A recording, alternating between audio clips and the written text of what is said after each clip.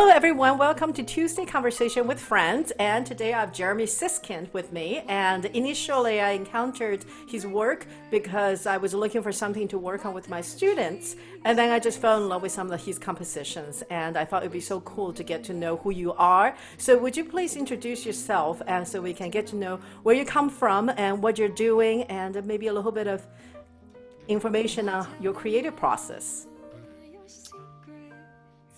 Sure, yeah. So my name is Jeremy Siskind. I live in Long Beach, California. I'm a professor of piano at Fullerton College. Besides that, I'm a professional jazz pianist. I perform and record with a variety of different projects. I lead a chamber jazz trio called the Housewarming Project, which specializes in in-home concerts. And I'm really proud to share we recently got a $30,000 grant from Chamber Music America to write some new music. I also write and publish a lot of books, both instructional books and repertoire books for young pianists. With the mission behind my books, I would say, is to give them a version of jazz that really relates to jazz history.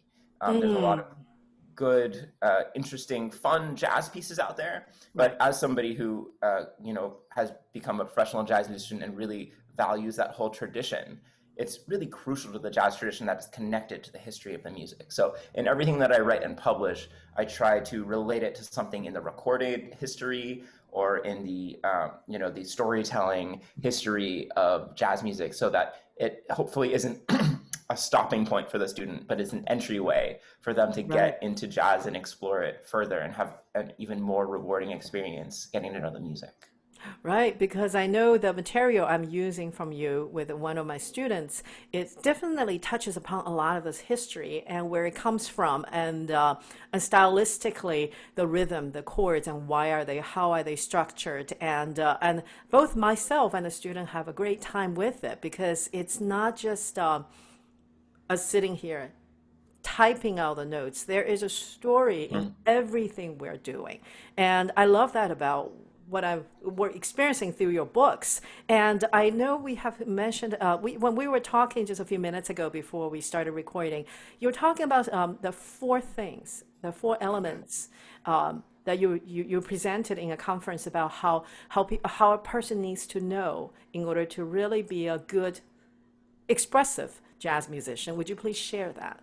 Yeah, absolutely. So this is something I've been developing because it's really hard to teach jazz, and it's really hard in particular to teach improvisation because a lot of technique, it's somewhat of a straight line. You learn how to play a five-finger pattern, you learn how to play staccato, legato, a two-note slur, you learn how to cross over and under. There's kind of we could disagree about exactly the process, but there's a step-by-step process for things to go, and various publishing companies and individuals can write method books that kind of draw out that process. With jazz, it's just not quite the same because every student enters with a completely different set of skills. Right. And so one of the things that I've done for myself and for my students that helps give us a frame for how I'm molding a curriculum for each student is we talked about these four skill sets. So the first is technique or muscle memory. And that's how well do you know your instrument. If I ask you to improvise on an E flat major scale, are you going to be able to do that without playing an A natural or without having your fingers flip to a different note? Are you going to have a lot of freedom, or are you going to have to kind of stay right within the next note of the scale? The second one is your brain and your theory knowledge. Jazz musicians don't love being overly intellectual, but we do know a lot of scales because we love all these different colors, and we need to be able to find chords. When we see a chord symbol, we need to know the notes of the chord immediately. For pianists, we need to not only know the notes of the chords, we need to find an interesting voicing for those chords, right? Voicing meaning that we stack the notes in a different way. Right. We need to be able to find non-chord tones. How do we find a note that's just a half step away from one of the chord tones? So there's all kinds of stuff that you need to really know intellectually. Right. Thirdly, there's the ear. And the ear, frankly, we can know all of this theory, but it's not theory that makes a great melody. a great melody comes from hearing it in your inner ear and then Mm-hmm. bringing it out through your voice or through your Mm-hmm. instrument. So that's really crucial. And I find that that's probably the best indicator as to whether somebody's going to be really successful as an improviser, is whether they have a good ear. Right. And of course, there's things we can do to train the ear. It's not just that you're born with it. Some people do come in with a stronger skill set Mm-hmm. there, but Mm-hmm. it's definitely worth somebody's time to train their ear. Mm. And then lastly, I call the last category the heart, but that's a little bit of a cheesy way of saying it, right? There's this last category where some people have a musical charisma. They have a voice on their instrument, a certain sound that they're able to get. Maybe it's a patience that they have improvising. Maybe it's their time feel. Maybe they lay back really far behind the beat and it feels really good. I have a colleague who refers to this as the Bob Dylan effect, right? You think about Bob Dylan, and God bless him, love him or hate him, he's not the greatest technical singer in the world, right? Who cares In though? fact, Nobody cares if he's the greatest technical singer. because there's something about him. It's hard to put your finger on, right? Right. But there's some kind of charisma to how he delivers a lyric. There's something That's right. compelling. Mm-hmm. And any great creative artist, performer, whether it's jazz, classical, folk, whatever, Mm-hmm. needs that fourth thing as well. And Right. that's pretty hard to train. And in fact, when Very. I give these four things, I give them in this order for a couple reasons. First of all, the first one I think is the easiest to train and focus on, right? Muscle memory, we can play our scales all day, we can track our progress easily. Mm-hmm. The brain, okay, I can teach you new scales, I can quiz you Mm-hmm. on theory. Mm-hmm. The ear is a little bit harder to, precisely know exactly how you're doing. And this heart thing, I don't know how I would give a test for that in class, right? That would be near impossible to quantify that. Right. But I But the think other thing about, Mhm. Go ahead, please. Go ahead, please. I'll say one more thing here, and then I'll let you ask another No. question. The other thing about this order is that I feel that when music's working the best, it starts with the heart. It Mm-hmm. starts with a feeling or something you want to express. You Mm-hmm. hear it in your inner ear as a melody or a chord progression or whatever that might be. Then you need to know enough in your brain to actually figure out what scale, what chords, Mm-hmm. and then it comes out through the muscle memory of the technique. Mm-hmm. And you could see that how frustrating it would be to learn, because imagine you're doing great on those first three steps, but you don't have the technique to express it well. Right. In rhythm with good articulation, nobody's ever going to know, right? Mm-hmm. that you thought of, you heard this, you experienced this Mm-hmm. beautiful thing.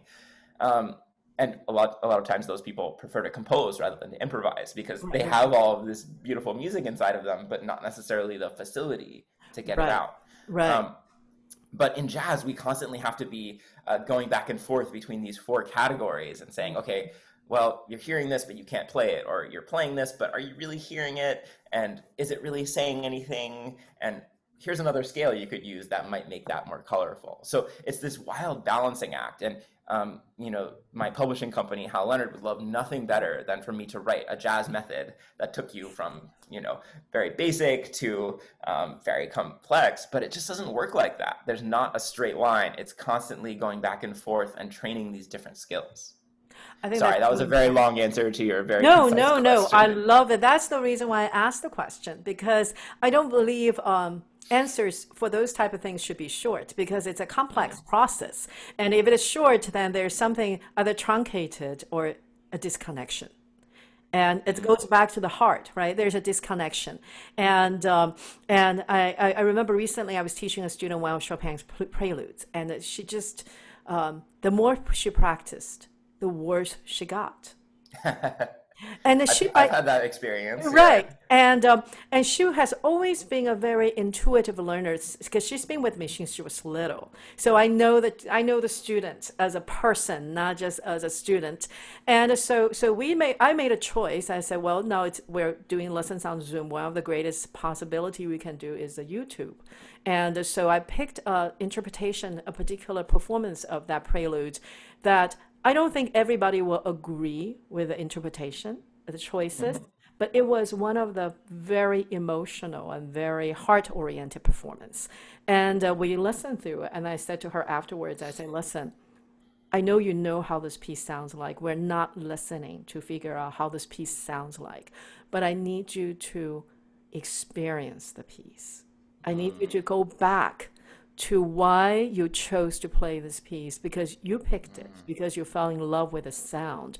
But now we have moved away from that experience of loving, of that being in love with why you want to do this. So it was like magic. Afterwards, Mm. immediately the student changed and changed from being a student who is trying so hard to type the notes out to trusting her instincts. And I think that's something that you're talking about, is that heart, whether it's classical, whether it's jazz, whether it's vocal. And I think that is a very difficult thing to help the students to connect with. But why make music if you don't have it? Of course. Well, I have this theory about teaching, Hmm. and tell me if it resonates with you or not. Sure. But Hmm. I think, of course, as teachers, we have to do all that grunt work of Hmm. telling them when Right. they're playing a wrong note, correcting their fingering. But I think truly great teaching is actually when we can connect two of these categories. So Right. when we connect something that they're doing technically with a sound that they want to make, or something that they're doing technically Right. with the emotion that they're going for, or what they're Hmm. hearing to what you want them to feel. Hmm. And I think that that's where, as teachers, we can do something, of course, as time goes on, technology is taking away some of the things that we could do as teachers, right? Now they can watch a YouTube tutorial on something, or they can use one of these apps to see if they're sight reading well, and all this Right. is good. Hmm. But I think that's the thing that they're never going to quite be able to replace in teachers, is the ability to make connections between these different Yes. skills that we need as musicians. Exactly. They have the tools, but they need that person to make that connection. And I would like to ask you how you started, because from what I watch on YouTube, the way you play, and also Mhm. the set of pieces you put together for impressions based on Debussy, you're obviously classically trained. But at some point, whether it's conscious or not conscious, you made a decision to move a little differently than the rest of your peers.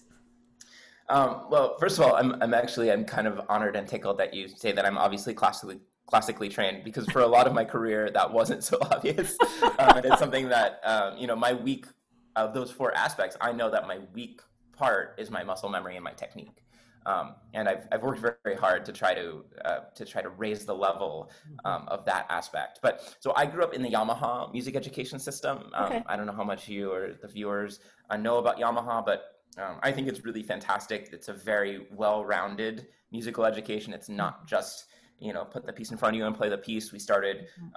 They'll start students as young as 3.5. I think I was 4 I was when, 4 when I did Yamaha. yay!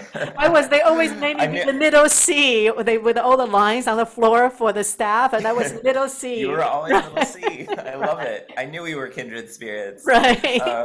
Yeah, so they always do, playing with percussion instruments, singing Right. solfege from a very young Hmm. age, playing in Yes. keyboard ensembles, not just solo work. And so I had this kind of very well-rounded musical training, and Hmm.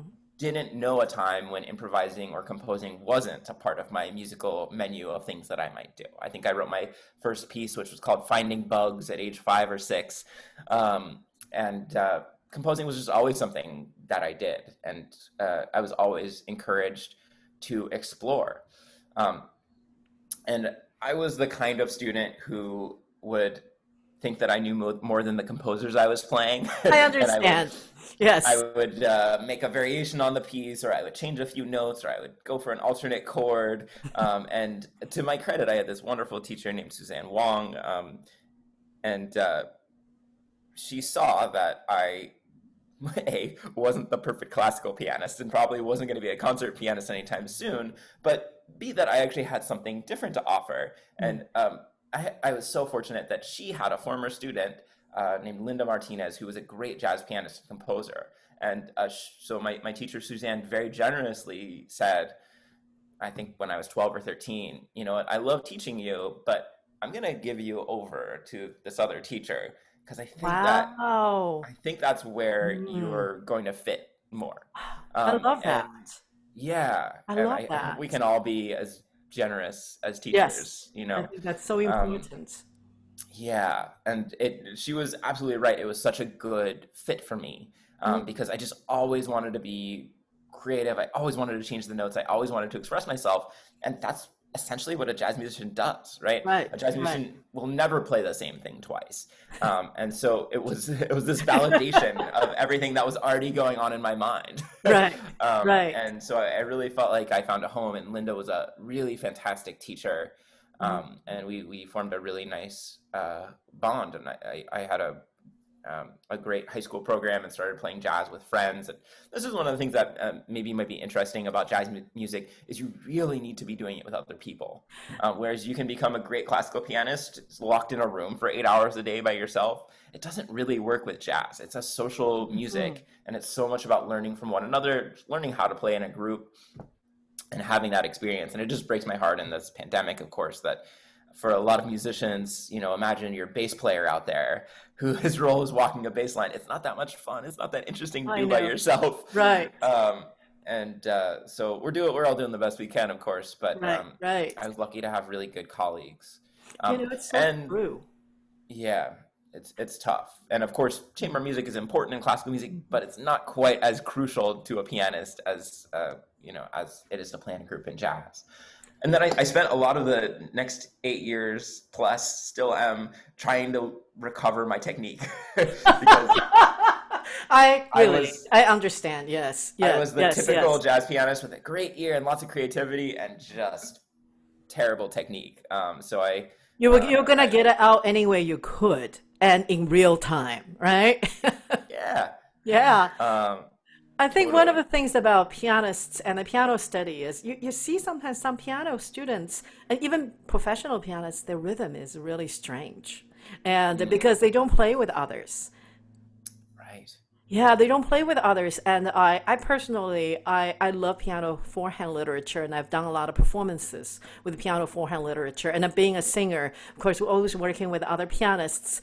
And it is a very different experience and goes back to the Yamaha days, right? We start with solfege and with all those little rhythm instruments and with playing with a class, you from the very beginning, I think that's something that's sometimes missing in piano training is that ensemble experience, that collaborative experience where everybody is a part of something. And of course, I know in our other conversation you were mentioning the way you were being rebellious as a student was play the first half of the piece and then the second half. Well, could be anything. And I think for musical kids, our rebellion is a little bit. It's just not the same kind of excitement, but to us it's very exciting. I remember I was around the same time I decided I didn't want to take piano lessons for classical piano anymore. I wanted to do jazz. My mom thought it would be very ladylike of me to learn how to play the harp. Ooh. So she gave me the money and told me to walk down the street to go to the same music store where I was taking the jazz lessons from to sign up for harp lessons. And I looked around and I said, I think it'll be a lot more fun to play the drums. So I signed up for drum lessons and my mom kept asking me, don't you have recitals? Oh, no, not for harps. Wow, so you took drum lessons? Yeah, when I was around the same time was taking the jazz piano. And see. No, yeah, it's fun, but I suck. So, but it enriched my experience as a musician. It changed the way I listen to music as a singer, the way I work with the rest of the music. And so I think that's the part that I wish all the students have that experience, to experience that ensemble studying, ensemble learning, not just kind of on their own, And it's something... I think there's something about the sharing of the experience sometimes is really missed. And I do have a question about something that's unrelated, but I know you mentioned in the beginning, and I also saw it on your bio, about the in-home concerts, that whole concept and how you developed it. Yeah, absolutely. I'm always thrilled to talk about in-home concerts. Of course, I haven't done any lately, but I look forward to getting back to it. So the whole idea of doing in-home concerts, it stemmed from a few places, but I guess the core question for me is, as a musician, oftentimes we can feel very selfish. And let me tell you what I mean by that is that if I want somebody to hear my music, I have to send out a lot of emails, badgering people, and then I have to post on Facebook, listen to my new piece, and then I have to very ego and then I have to schedule a performance and kind of beg my friends to come. And as your career gets better and better, hopefully there's more people who are just Coming naturally to hear you. interested. But it's an uphill battle. There's not a ton of people out there who want to go to a piano concert. And but I feel like the reason that I got into music is to give, to be Right. unselfish, I right? agree. Because Right. I think of the musical artists who I listen to and love their music, and they've added so much to my life. I mean, a world without, I don't know, Brad Meldau or Fred Hirsch or Keith Jarrett, just listen, or older pianists like Hank Jones or Thelonious Monk or Bill Evans, my life would be so much less for not having them. And I want to be that for people. So I want to Right. give to them. So this idea of in-home concerts, the beauty of it to me is that I find a host. And the hosts, they have to have a piano. So usually there's somebody who's maybe a piano teacher, or their kids taking piano, or they're somehow involved with music usually. Right. Otherwise, I'd have trouble finding them. But then they invite 20, 30, if they have a big house, maybe more than that, people from their community, mainly who aren't musicians. Right. Right. They're It's the just their audience friends, members, right? yeah, And what a their concept to have kids' actual teacher. audience members, right? Not Yeah, just so other it's- musicians sitting in the audience. Exactly. And I have this guest book that I'll take to all of my in-home concerts and ask people, leave your email if you're comfortable, but leave a comment. That's what I really want. And so often we're getting this comment of, I didn't know that I needed a concert like this in my life, but actually it helped me so much. Or I didn't know that I liked this kind of music, but this was a great evening. I didn't think that I'd enjoy a jazz performance, but it turns out maybe I like jazz. And for me, that means so much. I don't want to say that it means more than the compliment of a fellow musician, because that means a lot in a different way. But that really it nourishes me with this feeling that I'm giving. So for me, it's this little kind of way of getting around this system of, as you say, it's so often musicians listening to other musicians and trying to impress other musicians, and it becomes this echo chamber that I don't think it's good for the art form, and it I don't doesn't think so make me either. feel great. So that's a big part of my love for the in-home concert. So that's a part of the reason why I wanted to ask that question, because I'm a big believer in meeting the audience where they are. And I really believe now my genre is clearly mostly classical, but what is special about vocal music is it always tells a story. And if I do the kind of programming that works, and I can reach the audience members who don't go to the concert halls, I'm sharing something that I'm passionate about in a way that is my privilege to have an opportunity to share with them. And if you look at the painting behind me, that I was love one it. of that's one of those situations where I created an opportunity that was a little different, a little unique, and it was actually on campus at a technical college. They don't have music classes, period. And so it's interesting. And so we did a presentation with a photographer friend of mine where her photography was projected onto the large screen in the lecture hall. And me and another pianist and a live artist did a painting. And he said, "This is a painting of your voice." He said, Love it. right? And now even the artist has never attended a combination of a New Age jazz and a classical concert. And he's never painted anything that looked like this either. But something happened in him, and it was memorialized as an experience. Of course, the members felt the same way. The people who are in the audience, it was a different kind of experience. And I think music needs to be alive and shared. And I love the idea that you have for the in-home concert. I was curious on how you get around with the piano issue, but I guess you look for people who have pianos. And it's a Yeah, lot. yeah. Yeah. Yeah, and I mean, the other thing that's beautiful about the in-home concert, I don't know about you, but it's becoming increasingly difficult as somebody really passionate about an acoustic piano to find really good venues with Oh. acoustic pianos, especially out on the West Coast. Here's just a fun fact I thought it was really interesting. Apparently, for quite a while, all of the American piano makers on the East Coast, Steinway, Right. Mason and Hamlin, Hmm. they couldn't ship over the Rockies, apparently. So there's far fewer pianos on the West Coast than there are on the East Coast.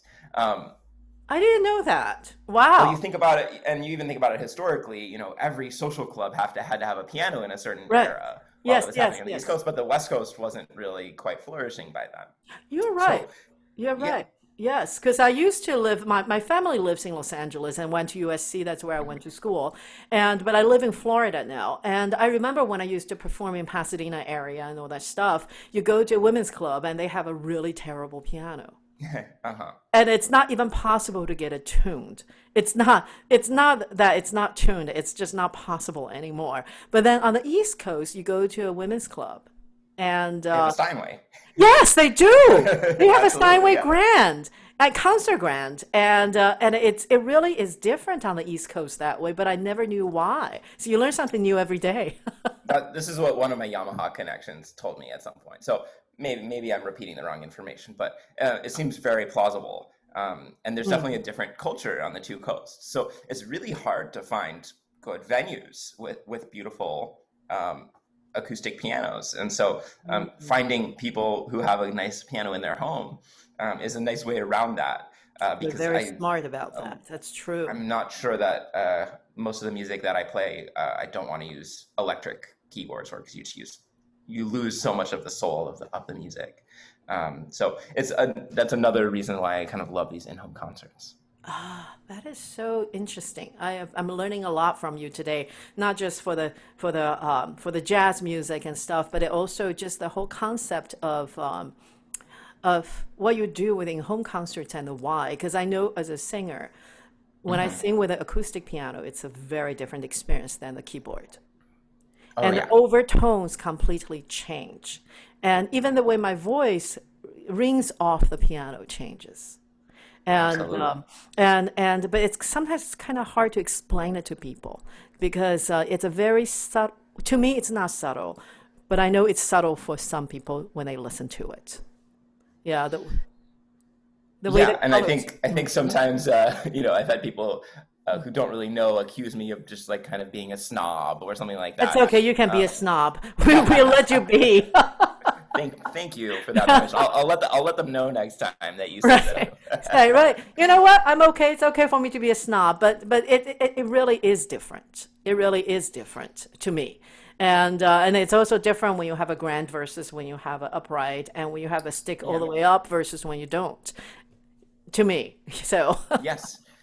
And on the other hand, I understand if I were a bar owner and, we had music just a few nights and I don't want to bring somebody in to tune the piano every week or every month. I sure. understand why people don't want to do it. But for the music that I want to make, for the music that I want to play, it's really essential, I feel. So I'll be a snob. Yes, and I get a sense you're very what's the word I'm looking for? There is a commitment to your music that you have, a relationship you have with your music making that is fully committed, and it's not really just about what other people expect of you. But I think we've realized that from an early age, you weren't gonna play what's on the page, you know. But there's a faithfulness to the commitment itself of the music making. And I think that's something that I think musicians have to always remember, and the students. Hopefully, we help the students to understand that commitment to what we believe is right, what we believe is communicative and expressive. And you know, I just appreciate your time so much. We're having such a good time. We have such a, I just appreciate all the things you're sharing today, but I do have to watch for the time a little bit. What I like to do is before we finish, can we listen to something of yours? Yeah, sure. Here, I'll share the screen.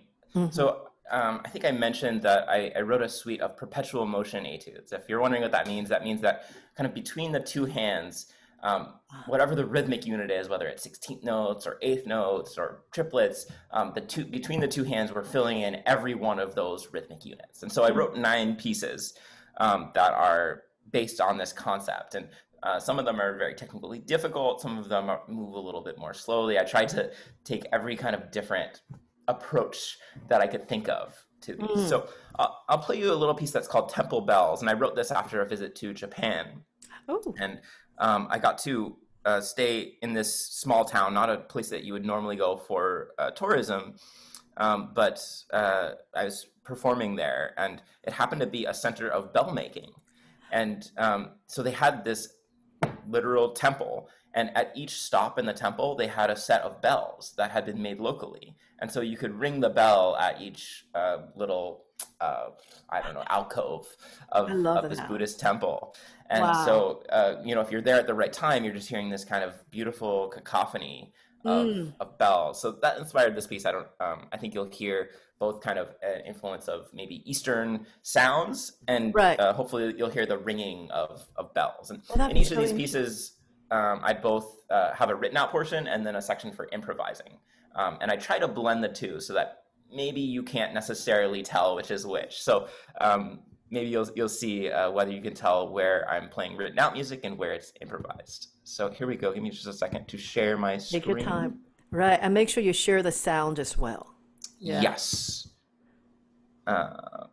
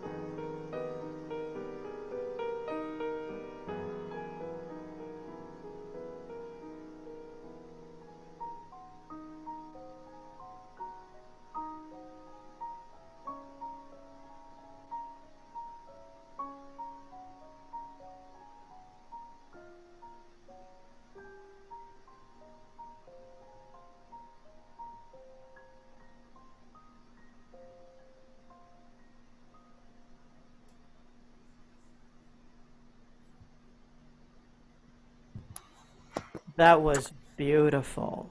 Oh, thank you. That made my day. Oh, I'm so happy. Yeah, that was so beautiful. And well, first of all, thank you for sharing that. And this is the reason why we make music is to share. And that was just so beautiful. And wow, Sorry, I think I have more music coming through from YouTube. that's okay. It's not I, showing up, so it's all yeah. right. Okay, good. Yeah, Yeah. I'm so glad you liked it. It's one of my favorites. And so, just to do a shameless plug, that piece is available on my website and on Amazon, and you can play it either. I've arranged each of these perpetual motion etudes so that they can be Hmm. played just with the written out portion. So if you're scared of improvising, you don't want to do that, you can just play a kind of miniature, probably 3-ish minute version of that piece. Okay. Or it also includes the optional improvisation instruction. So there's kind of like an off ramp that you can take in the piece to go and improvise, or you can just play it through. And so the 9 etudes, they can be played as a set of miniatures that would last about 20 minutes, Mm. or you can watch the whole series on my YouTube channel, which is just Jeremy Siskind, and it takes about probably an hour with the improvising. I think I So want to work on that piece myself. I don't know if I'm brave enough to improvise, but I love to play at least the written portion. I think it'll be, I think there's something about listening and then experiencing the music as a player.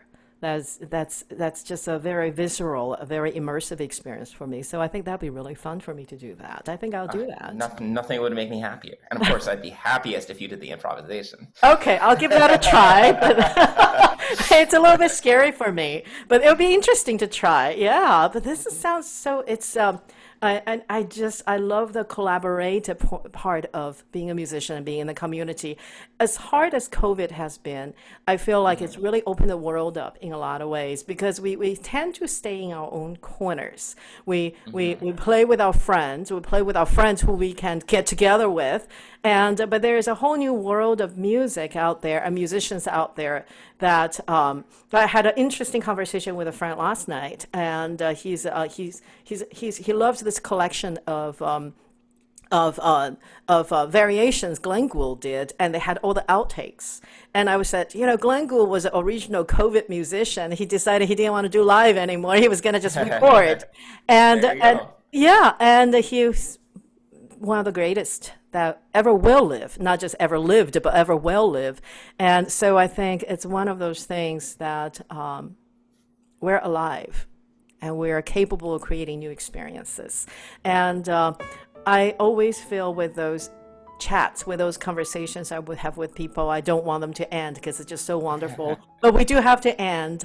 And but I'm just so glad you joined me and you shared your music, and not just your music, but your heart and soul of why you do what you do with us. And just thank you so much. Oh, And thanks for having me. It was a yeah. delight. And with people can do this again, and that'll be really fun. Let's And be friends. that's right. And when I come to see my parents, you're not that far because Down. they're in LA, right? And so thank you so much. And for now, we're gonna say goodbye and until the next time. So thank you, Jeremy, and it's been a pleasure. Pleasure was mine. Thanks so much. Buy a little cottage and invite some friends to attend a housewarming.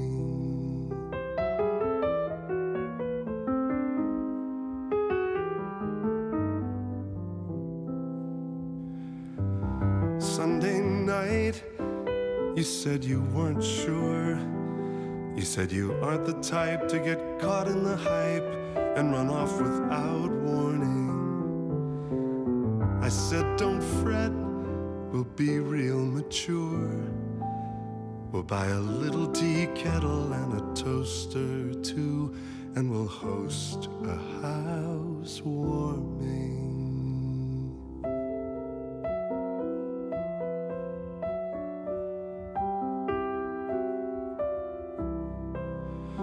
We'll have walls for the wind and a roof for the rain. We'll make friends with the neighbors down the road. We'll keep one light shining through our front window pane so we can always find our way home.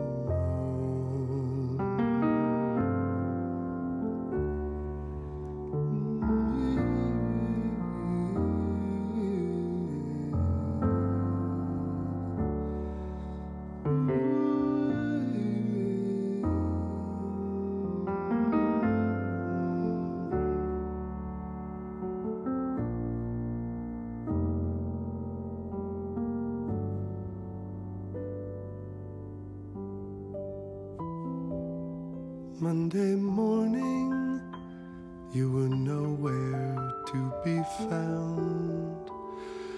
I knew you had flown when I woke up alone, and the clouds outside were storming. But you'll be back once you find some solid ground. You'll see a big fireplace by a little green couch. Yes, a big fireplace by a little green couch. We'll have a big old fire in that new little house. It'll be a housewarming.